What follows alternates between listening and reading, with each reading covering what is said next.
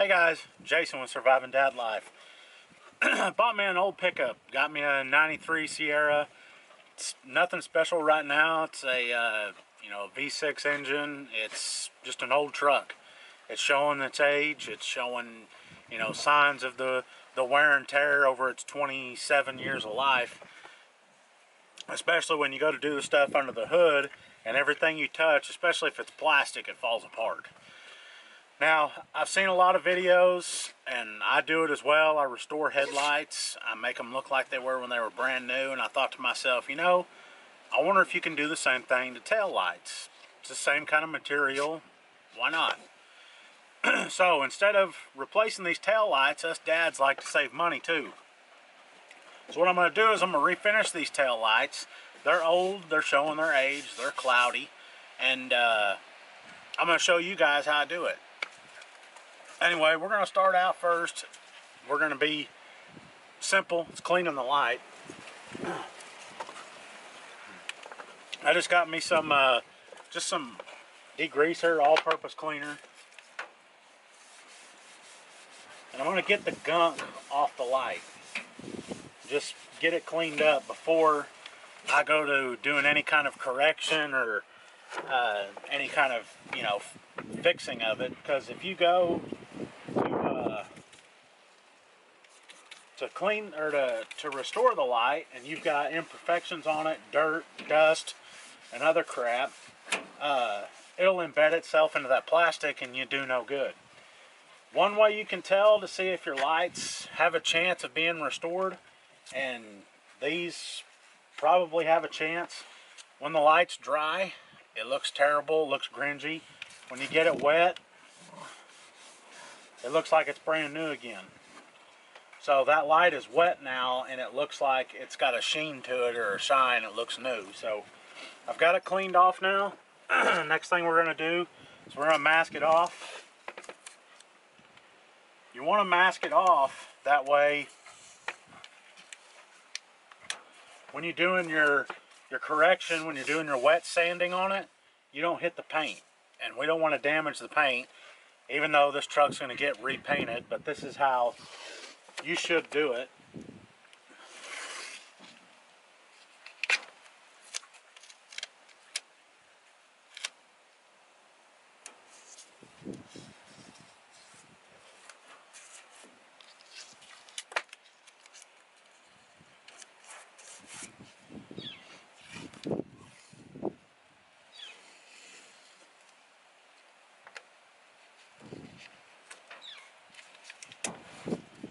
Okay, simple enough.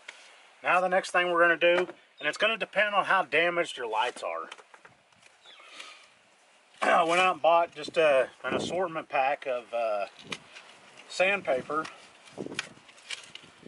And like I was saying, it's going to depend on how bad your lights are. You're either going to 2-stage sand this thing, or you're going to do it in 3 stages.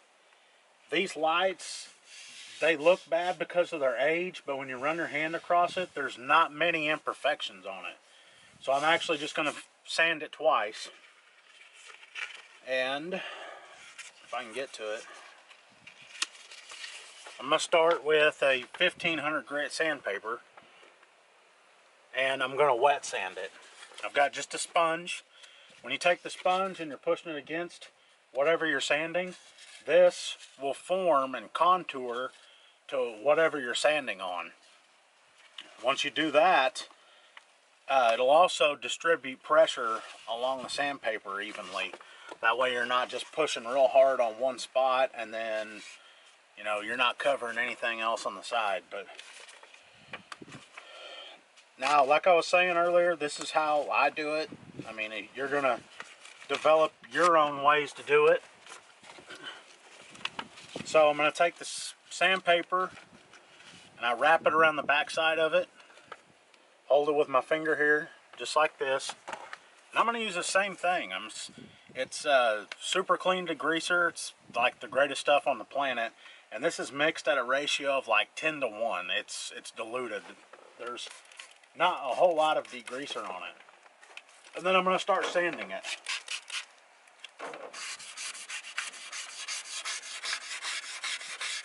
I don't know if you can see this or not, but the yellowing that's on here, where you can, I don't know how well you can see that, but where it's yellowed, that is the oxidation that's on the light that's coming off. Okay, and you can run your finger over it, and already right here I can feel how smooth it is. But the main thing on this too is one direction when you sand and keep everything wet.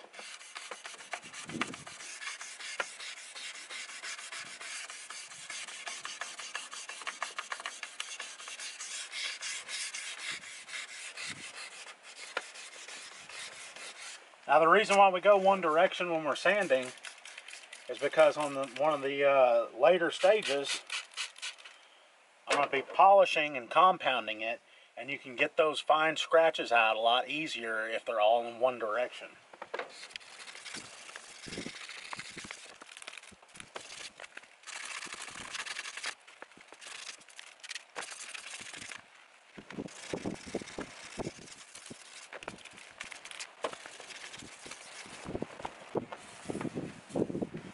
Ooh, I can already feel how smooth that is. You'll run your hand over it, and once you do this, when you run your hand over it, you'll feel the areas that you miss and that you need to go over again. Right here.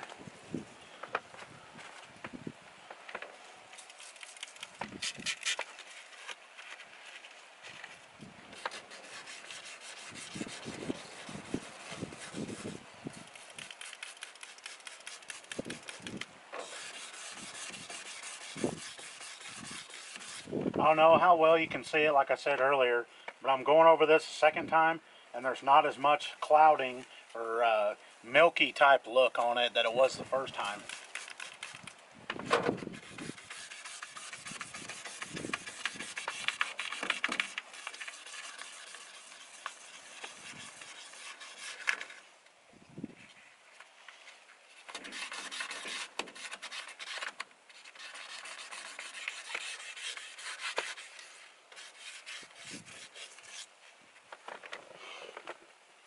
Okay.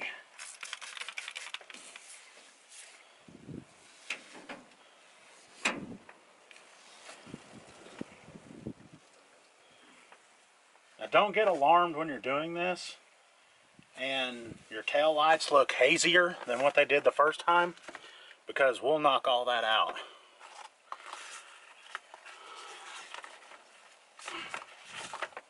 Okay, my next phase of the sanding, I'm going to do 2500 grit. And I usually finish on 2500. Depends on, I guess, the mood I'm in. I don't know. But usually I finish on 2500 or 3000. If these tail lights were in real rough shape, I would have started at somewhere like 800 grit. That's about the lowest I go on plastic. But I've started down on headlights before at 800, then move my way up to finer grits. I'll go to 800, 1000, then 1500, 2500, and then finish at 3000. But it's going to depend on how bad your material is that you're working on. But right now I've got the 2500 grit, and I'm basically going to really smooth it up.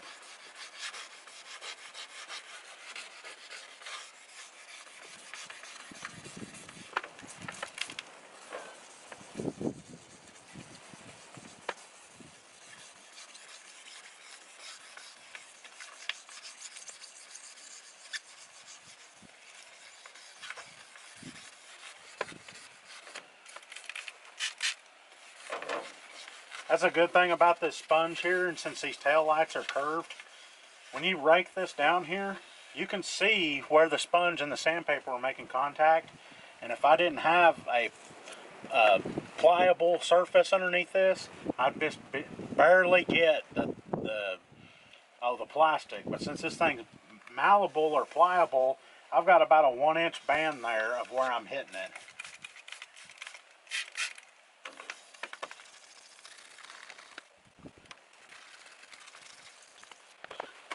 Okay, want to wipe this off. And you don't have to use microfiber towels on this. I'll just grab a terry towel. Okay, that's very smooth. Whenever you run your hand across this, it'll remind you of like really clean glass.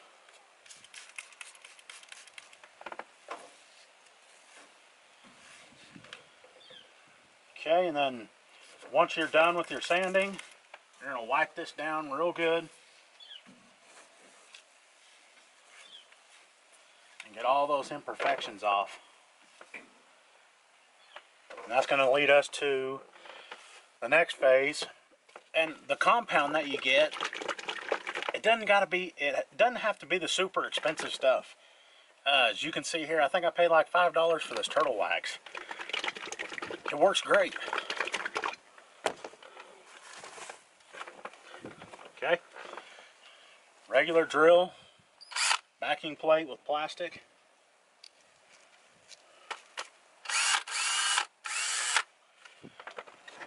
Now this is a 3-inch pad. The norm, or the I don't know if you want to call it the standard, what everybody says, is that you put a dime-sized drop for every inch in width. So if you got a 6-inch pad, you'll put 6 drops. If you've got a humongous 8-inch pad, you'll put 8 drops. This 3-inch pad, and I've got 3 drops on it. I like to spread it out as much as I can. And the reason being is because if you've got it all on one glob on your first go, it will spew this stuff everywhere. And it's already going to spew it everywhere just because it's a natural thing. But lessen the chance of it by spreading it out. Okay, then you want to go at about a slow pace.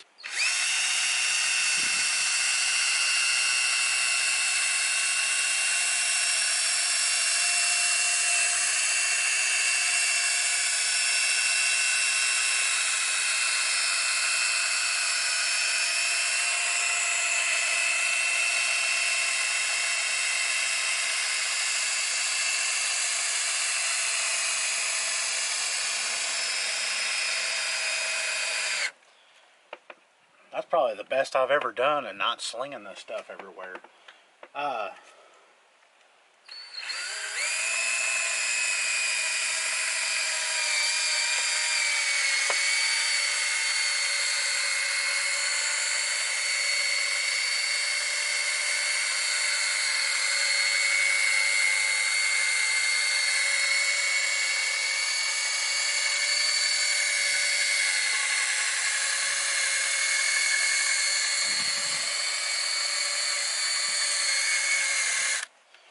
When I do these, I like to do 2 passes. Up and down, left and right, 1 pass. Then I'll do it again. Up and down, left and right, 2nd pass. My pad's getting kind of dry, so I'm going to get just a little more on here.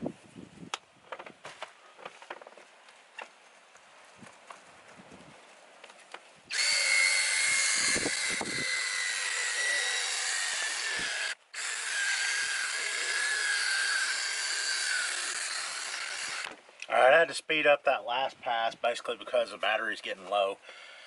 I've had this drill for like 10 years. These batteries are newer, but I need to invest in the new lithium ion stuff. Anyway, I'm going to clean this stuff off now.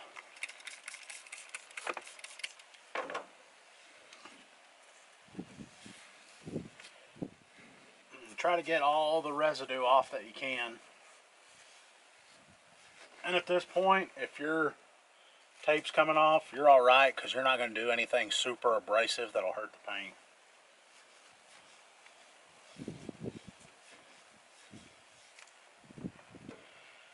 Let me get my other battery. Alright, that first pass that I did was with this orange pad. It's more like a Oh, a medium cut. A compound goes great with that. The oh, I'm bumping you there. This next one that I'm putting on is this black pad. It's softer, and it's for a finish, or well, a polishing compound, which is going to be your last phase. Same thing goes with this one. 3-inch pad, 3 drops.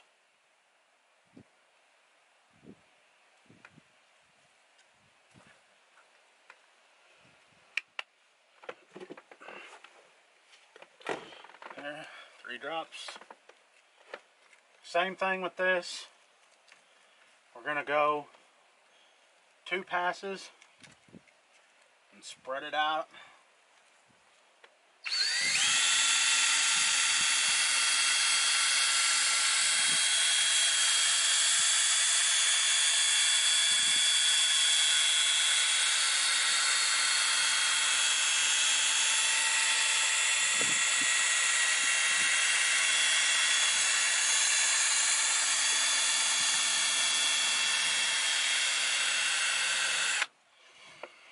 I didn't tell you I do like a medium to light pressure. I don't push real hard on this.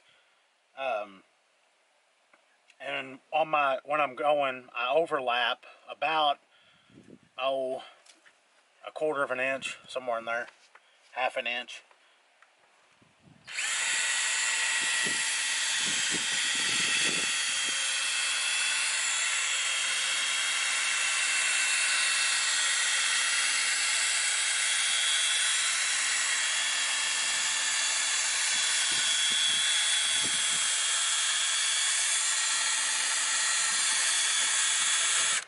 And the reason why I say 1/4 of an inch, because it's a 3-inch pad. So if I do, say, 1/2 an inch overlap, 50% would be 1.5 inch. Half of that, about 3/4, so around 25%. All right, that's one pass. I'm gonna load it up just a little bit more. Just one more drop.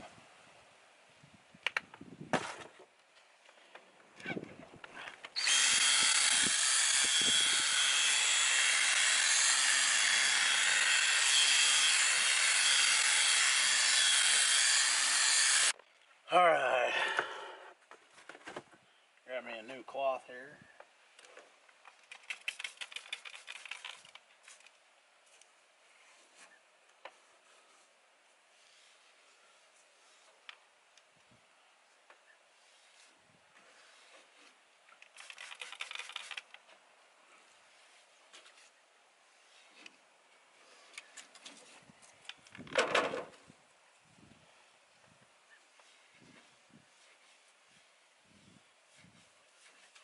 Okay.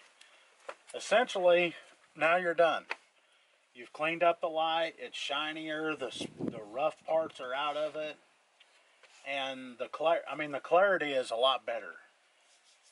But it'll do it again. It'll oxidize. It'll fade. It'll look bad again. So you've got to protect it. There's a multitude of things you can put on there. There's companies that make aerosol sprays that you spray on, that are like specifically designed for this. But what you want is something that'll block UV light or UV rays to keep it from fading again. One of the things I really like on my paint is this ceramic 3-in-1. I'm going to try these out on these taillights. Alright, I think my camera overheated or something. Anyway, I'm going to try out this ceramic 3-in-1. This has that SiO2 that everybody talks about in the detailing world. And we're going to try it out and just see how it goes. And see how long it lasts.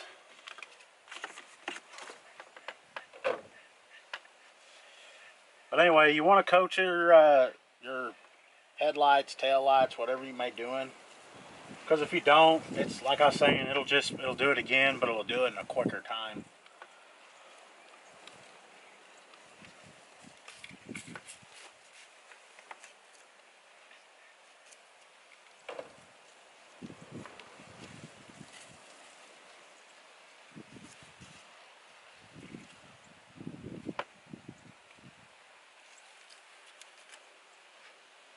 Oh man, that's smooth. I love this stuff. If you guys ever get a chance to get you some of this, Griot's Garage, man, they make great product.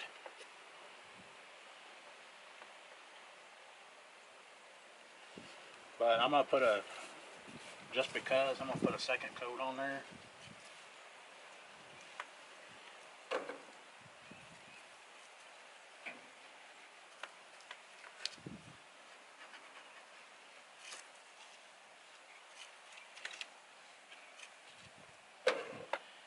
And then we'll see how long that lasts.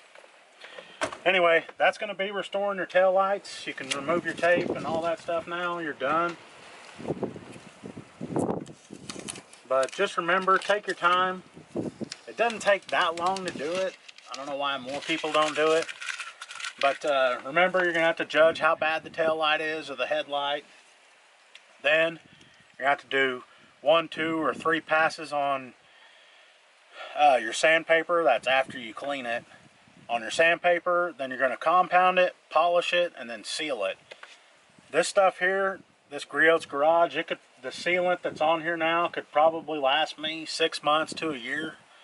And if the only thing I have to do to these things is reseal it once a year, then, I mean, it saves me some money. I don't know how much these taillights are. I'm sure they're probably 150, 200 bucks.